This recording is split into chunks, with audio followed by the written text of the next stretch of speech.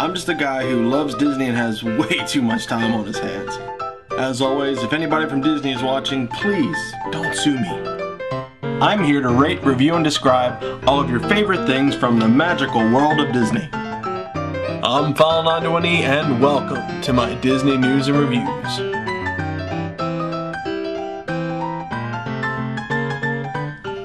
Hello everyone and welcome to this week's Disney news and reviews. I'm File91e and all the entries have been totaled. Today is the day that I'm going to be picking a winner for this unofficial guide to Walt Disney World 2010 book. You guys have responded in some pretty good numbers. Had up to 30 entries today, and well, not today, but throughout this past week, and I'll be picking one of you to win. And I'm not going to be picking it now. You're going to have to watch this whole video, and then right at the end I want to pick it, choose the winner, congratulate you, and I'll be sending this book out sometime next week after Tuesday, because that's when I get paid next. So yep, so just watch till the end of the video and you'll see who wins, so don't skip. So let's get right to the news. A lot of news this week. The 2009 Epcot International Food and Wine Festival starts today, Friday, September 25th. So if you're down, if you're going to go down to Epcot anytime within this month, check it out. From what I hear, it's spectacular. You get to sample food and wine from all kinds of different regions and whatnot. From what I hear, it's a pretty cool part of Epcot. So check that out if you're down there. A reservation can now be made for a new holiday tour being offered beginning late this November. Disney's Holiday D-Lights tour will show how the twinkle of holiday magic is created for the Osborne family spectacle of dancing lights, the transformation of Cinderella Castle, and the candlelight processional. Check allears.net for more details. It'll give you times and dates and whatnot. But yeah, this is pretty cool. It's kind of a behind-the-scenes tour of how they get all the lights set up and everything. And yeah, from what I hear, you have to be over 16 in order to get on this tour. So check it out if you're interested. And the Fountain of Nations, which is the Epcot fountain, has been getting all new stainless steel railings over the past few weeks, just in time for the Food and Wine Festival. And they have been completed, and they now have some very nice looking Spaceship Earth inspired details on it. I have some pictures up there for you. So when you're down at Epcot, check that out. There's a lot of Epcot news this week, but it's a big thing with the Food and Wine Festival. So let's get right to the reviews. I'm actually going to review a couple more rides, but from where? Watch.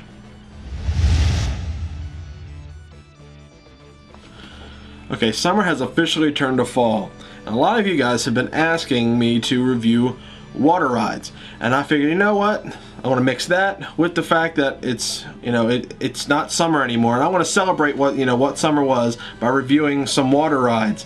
I've only been to Typhoon Lagoon, and in Typhoon Lagoon I've only been on a couple rides in there. I'm not a big water ride person, as I've told you. So but I have been on a few, and the first thing that I want to review is the Crush and Gusher. Now these guys don't give a standard review style to the water parks, but they do give some information. Now what these guys say, you need to be 48 inches or taller to ride this water coaster. And they say it's a water roller coaster where you can choose from among 3 slides: the Banana Blaster, the Coconut Crusher, and the Pineapple Plunger, all ranging from 410 feet to 420 feet long.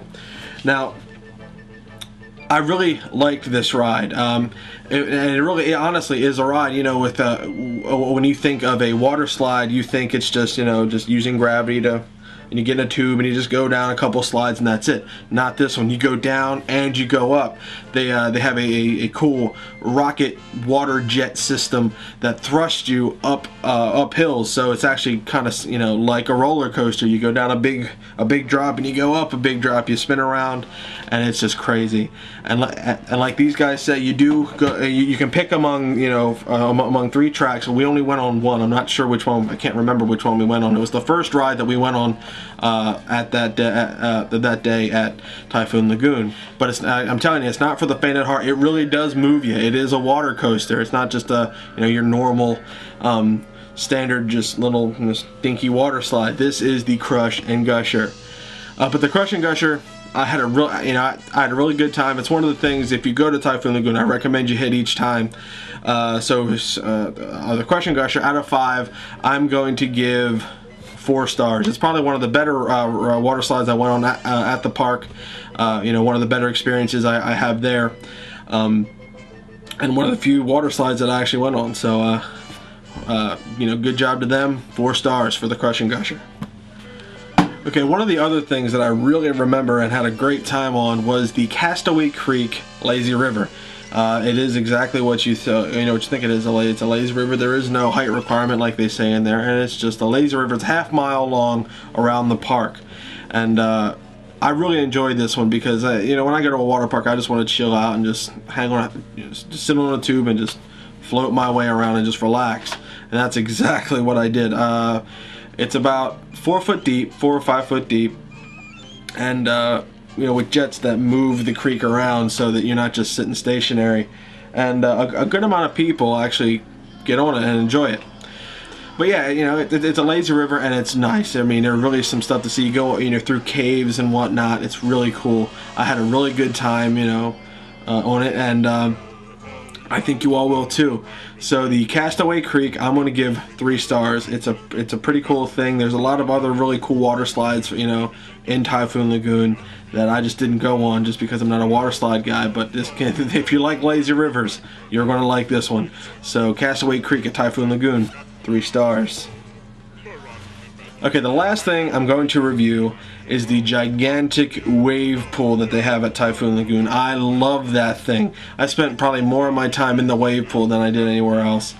I love wave pools for whatever reason. I love just hearing the whoosh, and then there's a giant wave coming and it's barreling down on you and you're like, oh my god, and then you see some little kid go, ah, and then get tossed around in the wave, and then once you realize they're alive, and then you can laugh at them. But if they don't come up, then you can't laugh, or else you're a bad person. Remember that, kids. Remember that. But yeah, so it's a giant wave pool, and they have a wave. I think it's every 3.5 minutes or a minute and a half. I think it's a minute and a half. But they chuck these waves at you, and occasionally there'll be downtime for the wave generators just because they don't want it to overheat, and then nobody gets to have fun. But there are lifeguards patrolling, so kids, if you don't know how to swim, please don't go into the deep end and then wind up having to drown. That's not good. Stay in the kiddie pool if you have to, and the waves come all the way up to the end, and you will have fun with that. So the big wave pool at Typhoon Lagoon, I'm going to give 4 stars. I loved that thing. It's one of the better wave pools I've ever been in because it's consistent and it doesn't break down all the time.